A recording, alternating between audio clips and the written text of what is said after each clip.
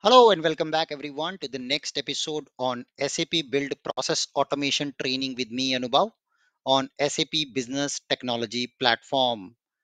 In this series of videos, we are learning about SAP Build Process Automation step by step.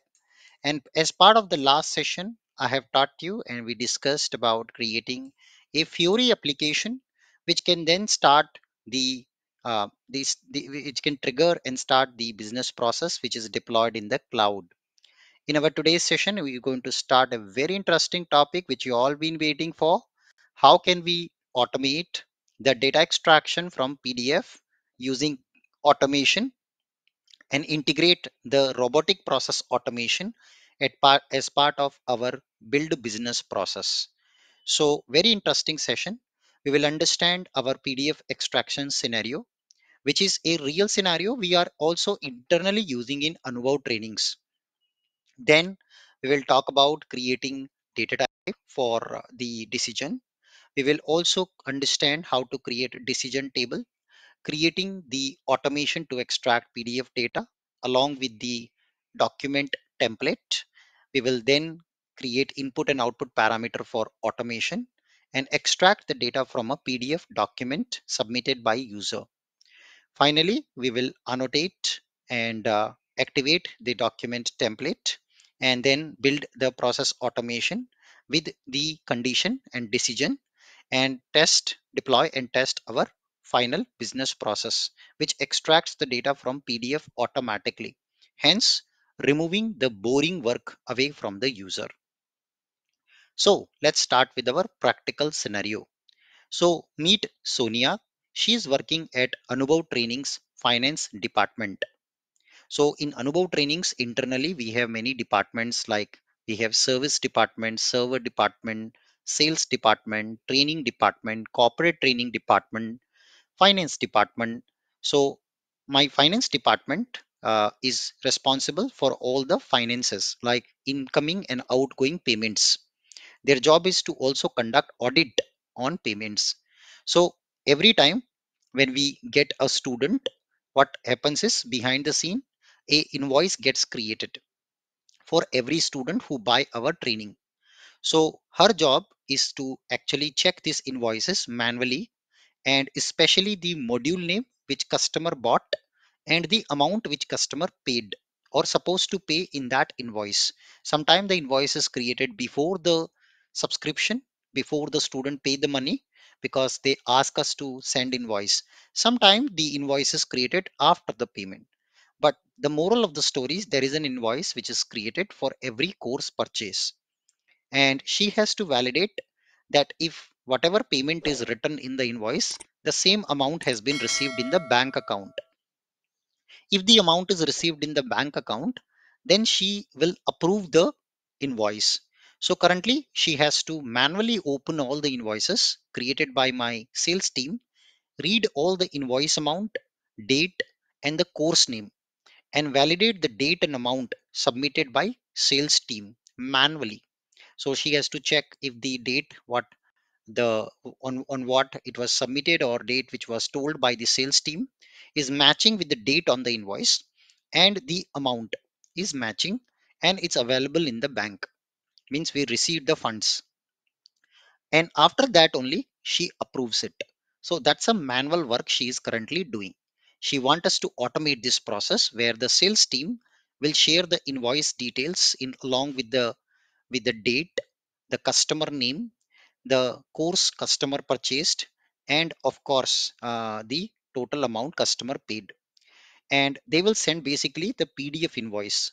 And what our automation should do, extract all the details from this PDF and then create a approval work item to Sonia where she reviews carefully all the detail extracted from invoice and she will then trigger the approve or reject. If approval is done, then student will get a subscription email that congratulations, thank you for making payment for our training. We have received your payment in our bank account and we are providing you the course access for the training. So that is what Sonia's job is in our company. So you can see she's smiling and asking us to help her. So we are certainly going to go and help her to design this scenario. So I will first show you how does a invoice look like at Anubhav trainings. So I will show a sample invoice. The good news is this invoice will be also made available to all of you as part of the study material. So you can download this sample invoice and then start working on the same as well. So this is a sample invoice where we have our company address, logo, name, yeah, then the name of the customer, name of the student, the email ID of the student, then the location, invoice number, date of invoice, along with the course name, which course they have purchased, then the rate of the course, the GST, the tax amount, and after the tax amount, what's the total amount. That is the thing what we have. So this is a simple sample invoice. So first we will use this sample invoice to build a document template in our build process. We will understand what a template is and how does it work, and then we will add a automation on top. So let's get started and understand the whole process now when it comes to validating this scenario. So what will be my flow of the process? As you all know, I believe truly in the design first, and once my design is finalized and confirmed, then I proceed with the rest of the things. So what we do is we start the process, and the very first thing what we will do in this process, it will be a form start where my sales team, yeah, sales team member will enter all the details, like they will enter the location, the file path of the invoice, they will tell the customer name, yeah, and the date on which course was purchased by the student. So these three things they will input, yeah. Then once this form is submitted, then it will actually take this file path and extract, and then there will be an automation.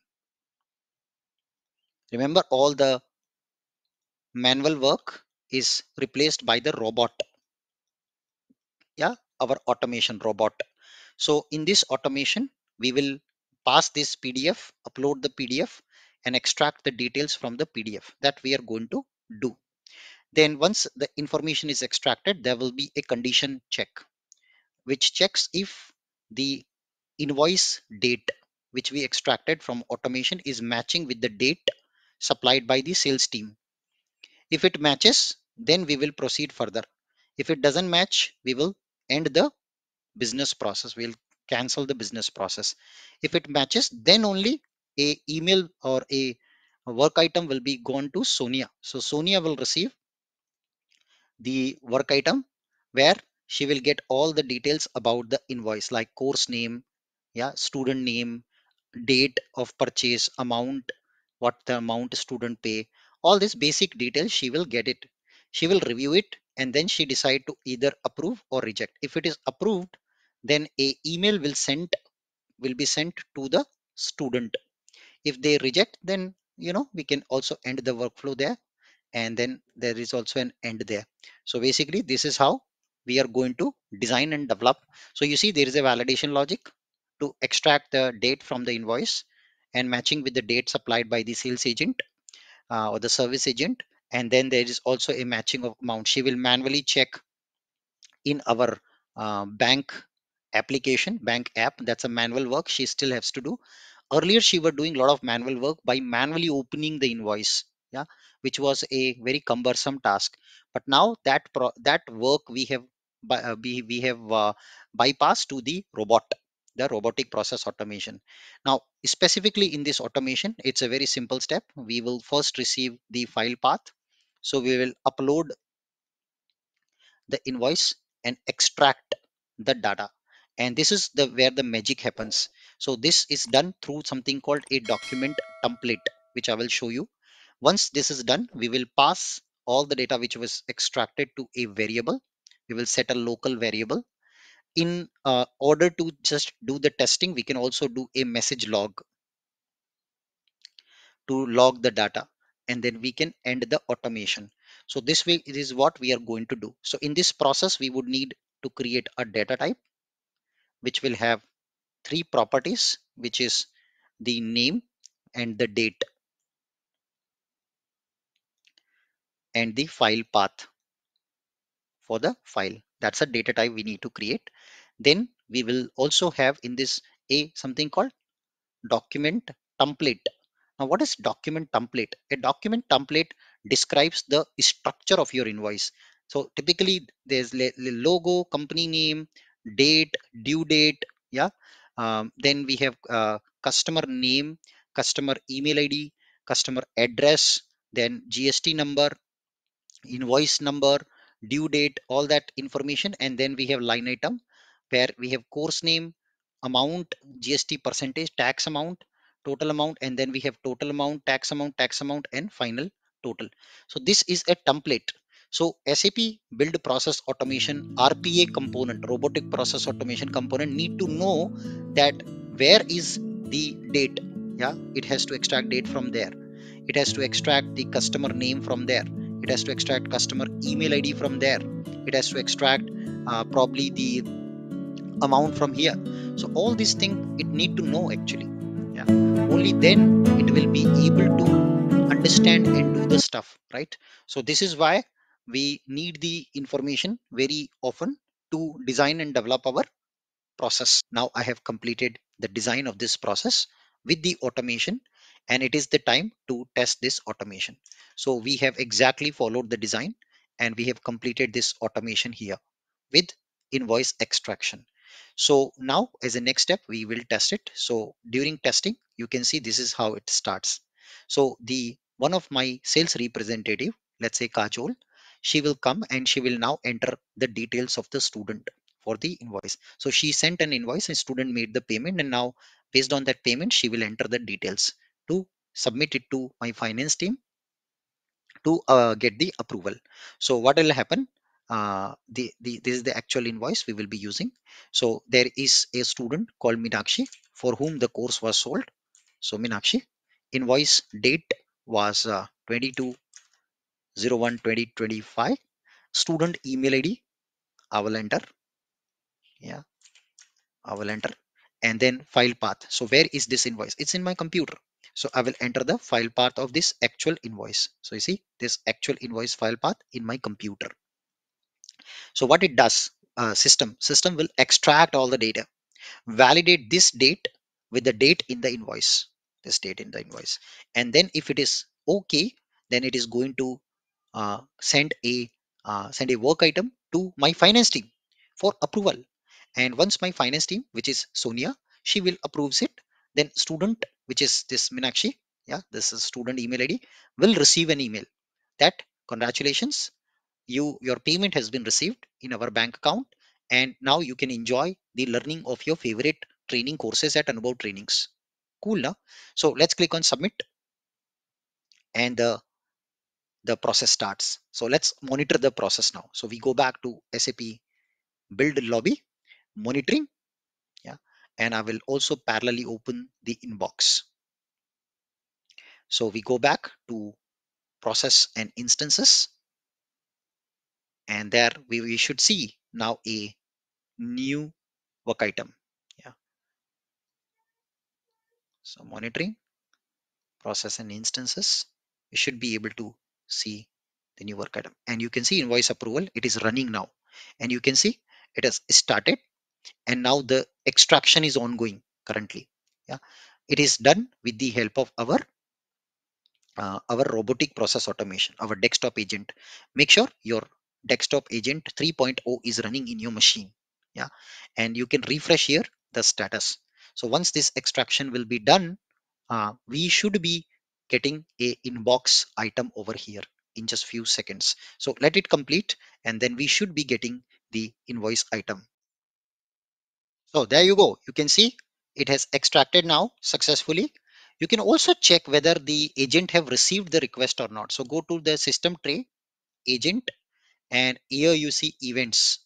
So in the history and the events, you can actually always see whether it is receiving the request or not.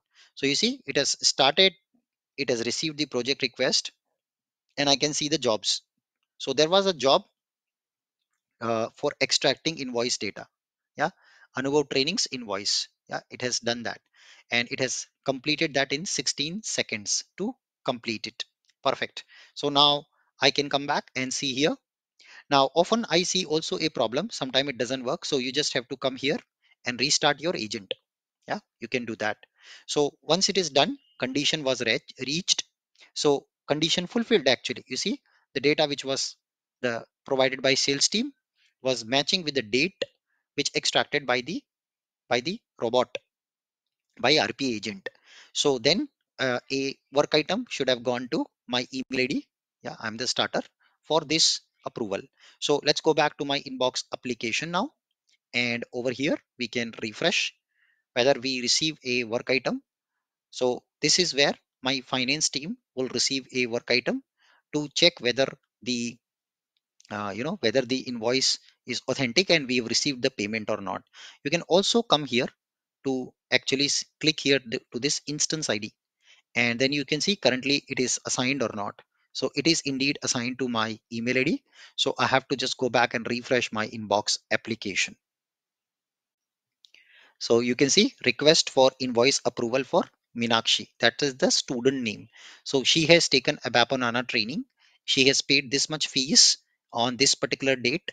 And now is, of course, my team member from finance team will review this. They will check if this fund was received in the bank account. If it is received, of course, they will go for the approval. So we received the fund from student Minakshi in our account, and that was now got approved. So finally, the invoice got approved after validating the payment. So eventually, what should happen?